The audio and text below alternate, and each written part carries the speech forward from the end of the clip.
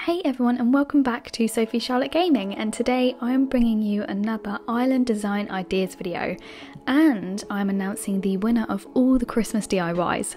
So stay tuned, because at some point randomly in this video I am going to be announcing the winner. Now, this is a Novolite / Star Fragment farm, and I'm absolutely obsessing over it. You can see the weighing scales at the back, you've got the wheelbarrow, and you've got all the amazing flowers and the two houses at the front here. I really like this area. It does use up quite a large area, so really good if you've got a big area to spare, and it looks stunning. Next up is this huge bridge. Now, I love this. I've seen this before, but I've never actually been able to go and see one and actually go across one. What I like about this one is it has just amazing still water running along the bottom. It's got these two amazing statues at the front. It looks really natural, really stunning, and looks really good on your map. Now, if you know me, you know that I love a garden centre, so really like them on Animal Crossing. What I like about this one is I like the stall patterns, the custom design used there. I like the fact that flowers are all lined up on the table like they're ready to be sold, and I just love that dark brown, dark green kind of rustic feel. It looks stunning.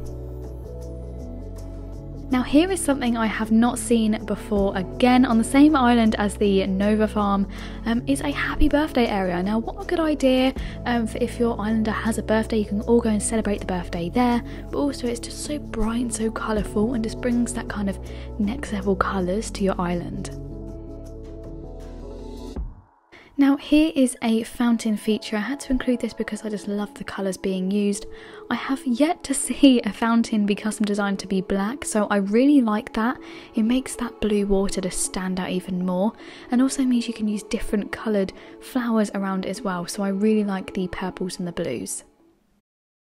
So well done for finding where I have hidden the announcement of the winner in this video. What I've done is I've put all your names on the right hand side, and then whoever this picks will be winning.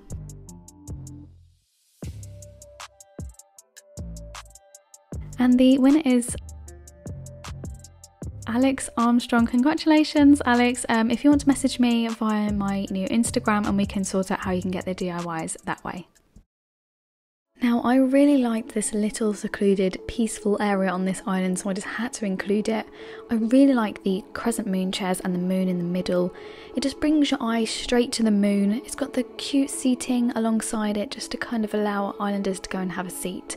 Now, this is super relaxing, and I really like this.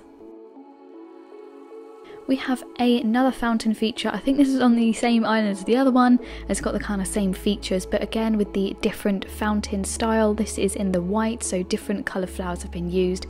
I really like this experimentation with the different colour fountains. I think it's really cool and really different, so I really like both of these.